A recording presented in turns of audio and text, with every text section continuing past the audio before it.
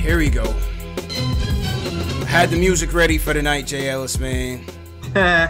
Was ready to hit the music. Knicks lose 109-104. All right, here we go.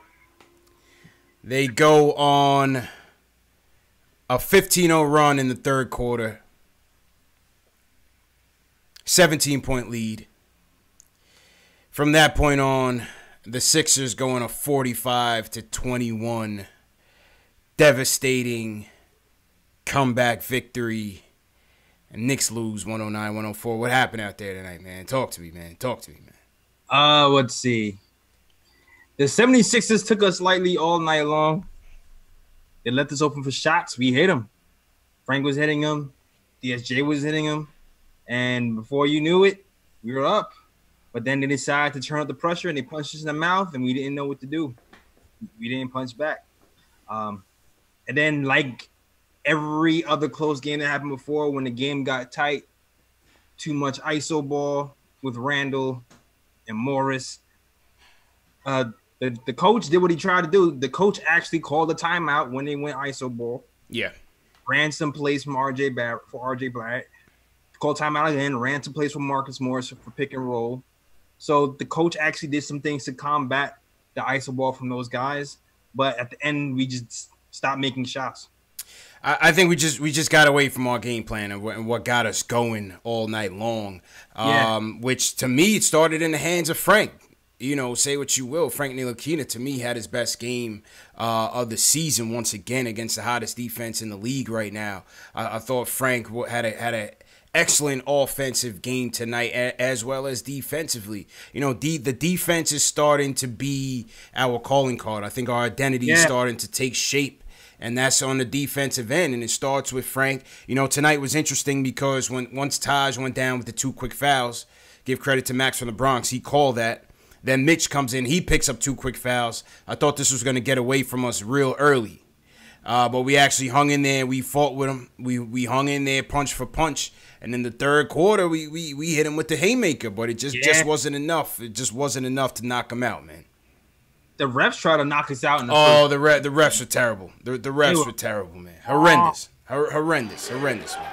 I hate how we keep getting these calls for biting on the pump fakes, but we never actually touched the player. Oh man, yeah, they gave Embiid all of those tonight. Every single one. I mean, you could whisper on them, and they were calling a flagrant or a foul on them. It was crazy, man. Yeah, and on the other end, Joel Embiid literally fell on top of Dennis Smith Jr., and nothing happened. It was ridiculous. Fell on top of him. And it was just like, yo, what is happening right now? But give it to the Knicks.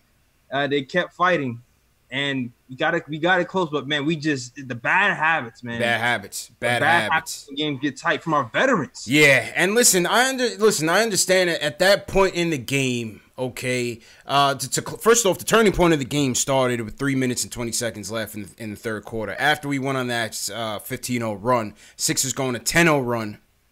Okay, overall a 17-0 run before we put Frank back in the game. The ironic thing was that the second unit, which propelled us in the second quarter, led by DSJ, led by Dotson, led by Portis, completely blew the game in the third and let Philly come back into it. I thought that was a pivotal stretch in the game because I understood that Fizz wanted to give us a rest, and rightfully so. We had a 17-point lead, but with the Sixers still keeping Embiid and Simmons in there, Ben Simmons just went in attack mode and just took advantage of that. He was just killing us on the defensive end, started distributing, and Philly got going. You know, Mike Scott got going, Ben Simmons got going, and basically that was the turning point of the whole game, man.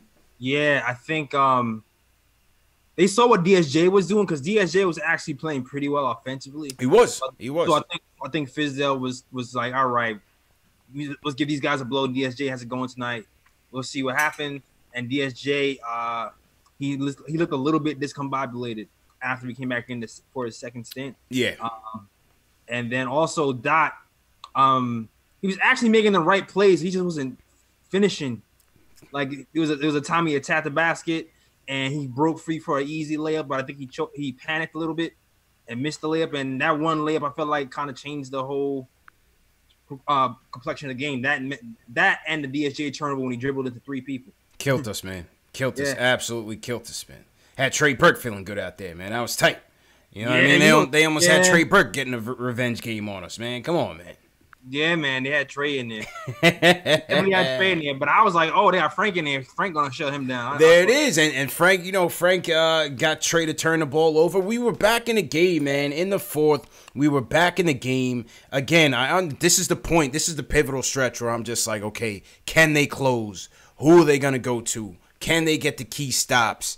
And Julius had a couple buckets. Then he comes down twice, has RJ wide open. Yet he had one play where he could have hit Mitch with the lob or RJ for the corner three. Ends up dribbling it off his leg. Back to back plays. Miss wide open Knicks. You had Mook. Okay, Mook splashes a three. Okay, he's feeling it. He catches Mitch with the back to back alley oops. Great. Yep. Then they go away from it. The very next possession.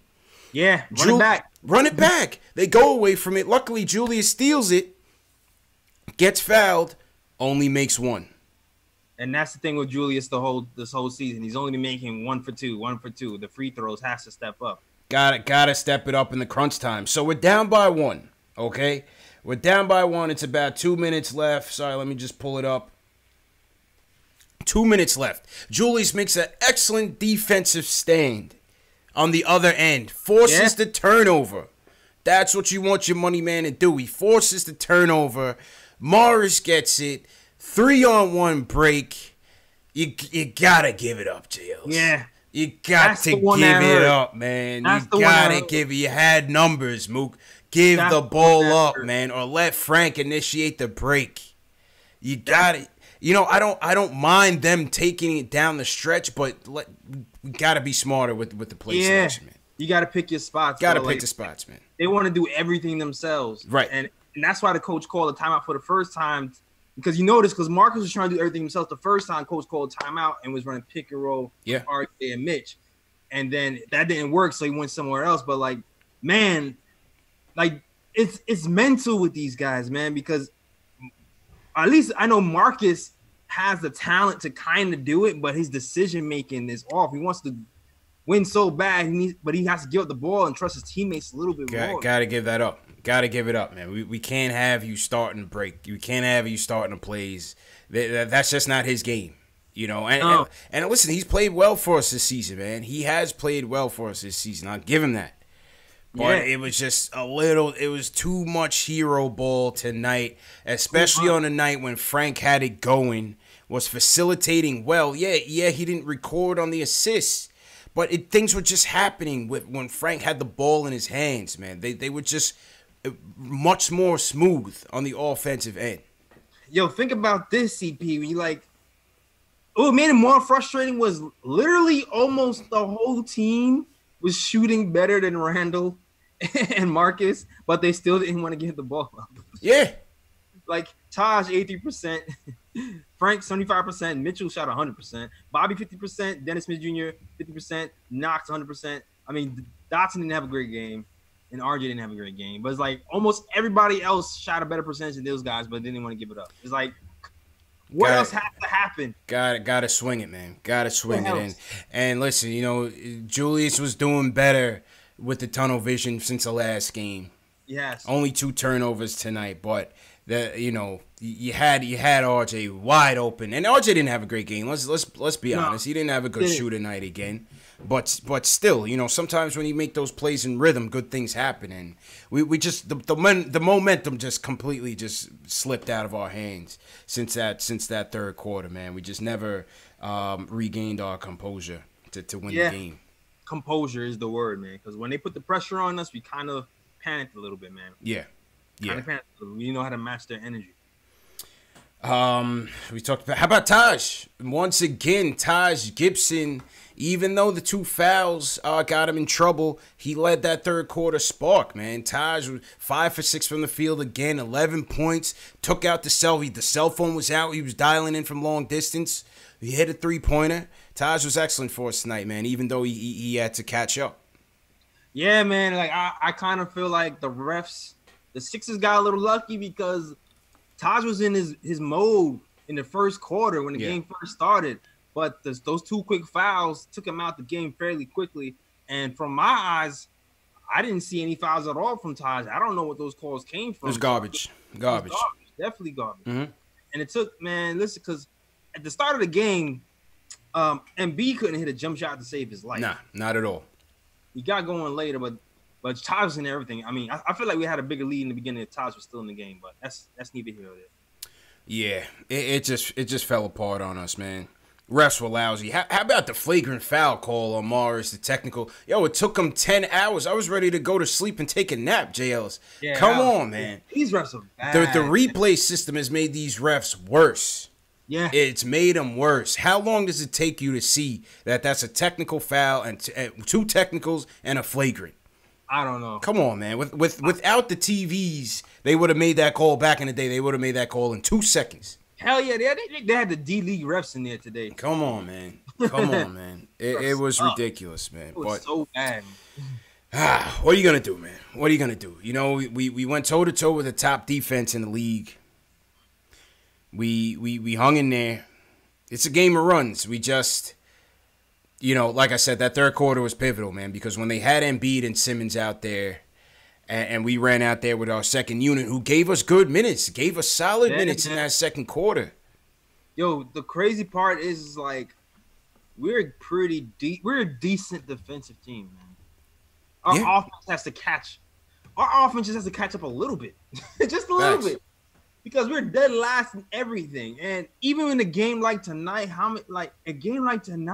when your guards are hitting everything, you would think we'd be in the 115, 120. Yeah. But no. It's like we still only end up with 17 assists. We got to move the ball a little bit more. Got to move it. Got to move it, man. Started off moving it well, though. They started off moving it well, but when things got tight, again, we got to figure out how we're going to close.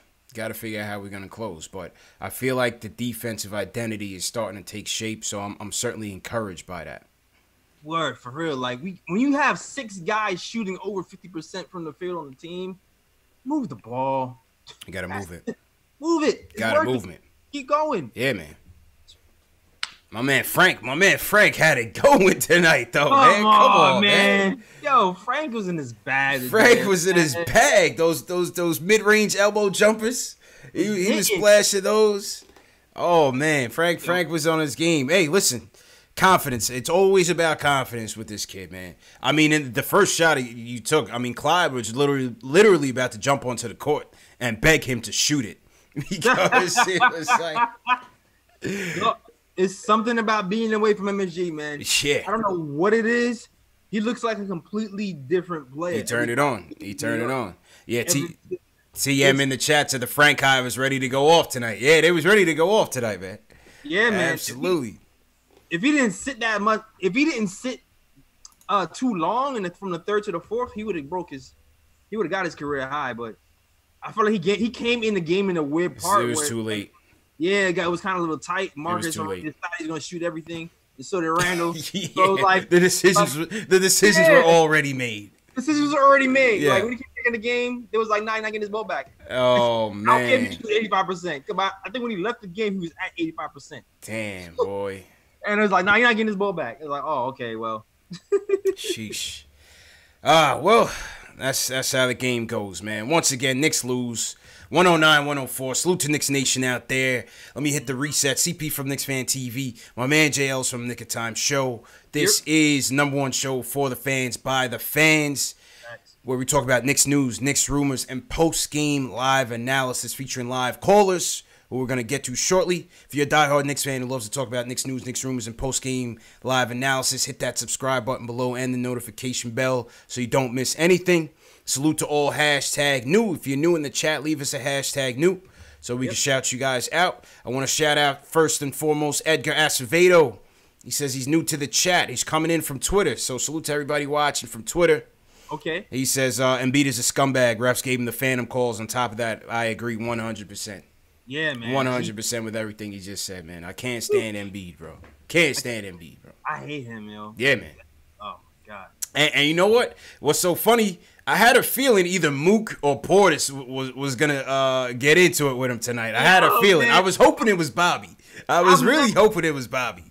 Yeah, because at least maybe we can withstand that. Yeah. I was kind of low key hoping that Mook got into something with him. Yeah. I wanted to see it. I'm not gonna lie. Yeah, man. I didn't want him to get suspended, but I low key wanted to see it. I was hoping him and Bobby would have tussled, man. I was looking forward to that, man. I was looking forward to it. That's a fact. I was hoping Bobby's gonna have a flashback to the Chicago games. Yeah, absolutely. Shout out Jay Dilla. What's going on, Jay Dilla? Salute to the real Jay Dilla, man. Well, not the real Jay Dilla, but the more famous Jay Dilla, man. Rest in peace, Jay Dilla. He says we're looking better and better. And hey, I mean, like I said, the defense is certainly encouraging. You go up against a top defense tonight in the league, and again, they didn't back down. Obviously they went into a rut, but they didn't back down. So we give them a little bit of credit there, but no more victories tonight, JLs. We wanted that win tonight, man. Yeah, man. Like I don't feel like the defense beat us. I feel like we beat ourselves. We beat ourselves. We beat ourselves. We beat ourselves. Like we had to make the correct plays. Now, if we miss those open shots, that's one thing, but we gotta move the ball to get those shots, man. Like for sure. That's the next step, man. I know. I've seen Fizz talking about how much Morris is a leader, and Morris texts him every morning. Hey, coach, what can I do? Fizz, pass. There you go. I'm letting you know what to tell Morris right now. Pass. Pass the ball. Trust your teammates, man. I'm sure they're gonna be looking at films tonight. Like, look, see that? Look, see that? Yo, they need. Remember last year when they had Mitchell Robinson doing push-ups every time he hit somebody with his hand on like a yeah. Every time they don't pass something somebody like that, the ball, somebody's open, they need to do 10 push-ups. Facts.